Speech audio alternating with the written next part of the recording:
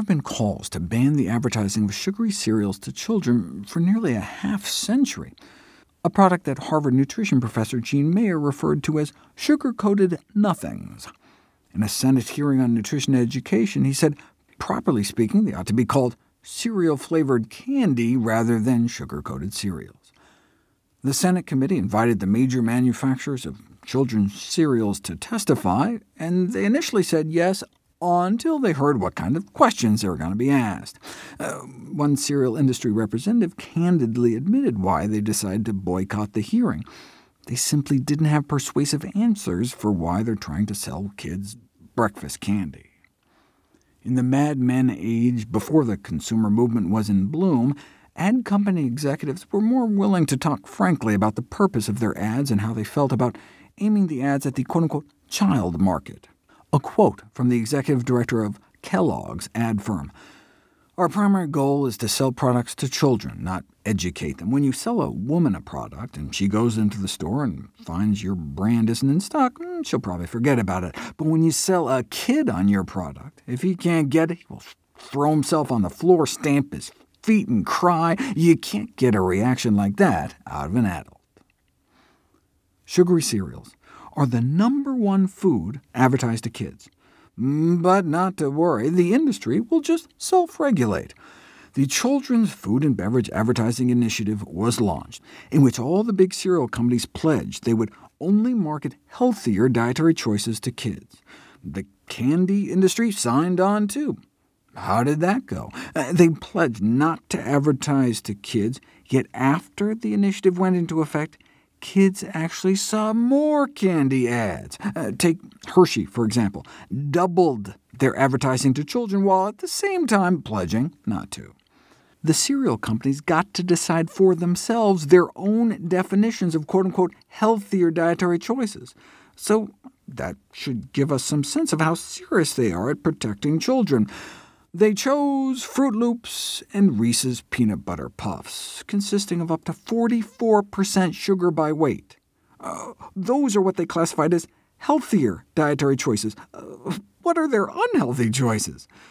Turns out what they did is basically just set the limit based more on what they were already selling than what might be best for children. Now they've since revised that down to only allow cereals that are 38% sugar by weight. But look, even if they're only a third sugar, that means kids are effectively eating a spoonful of sugar for every 3 spoons of cereal. Not exactly a healthier dietary choice. The Federal Trade Commission tried stepping in back in 1978, but industry poured in so many millions of lobbying might that Congress basically threatened to yank the entire agency's funding should they mess with big cereal, demonstrating just how powerful market forces are compared to those that can be mobilized on behalf of children. The political post-traumatic stress induced by the aggressive attacks on the FTC led to a 25-year hiatus in federal efforts to rein in food marketing aimed at children. But finally, enter the Interagency Working Group, voluntary principles designed to encourage stronger and more meaningful self-regulation, proposed by the Federal Trade Commission, CDC, FDA, and USDA, with the radical suggestion of not marketing children's cereals that are over 26% pure sugar. Not a single one of the top 10 breakfast cereals marketed to children would meet that standard.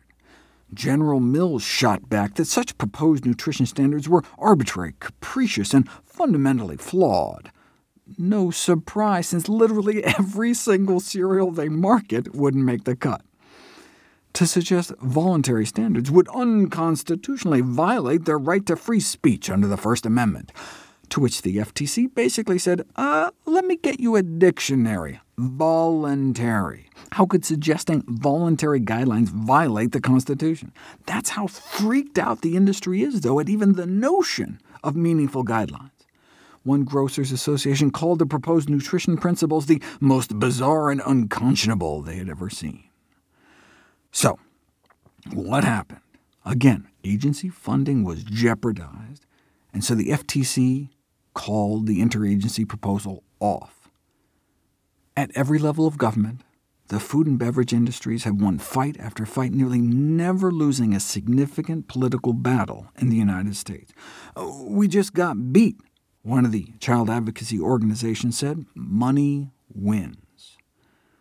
And it took lots of money, $175 million of big food lobbying, but apparently enough to buy the White House's silence as the interagency proposal got killed off.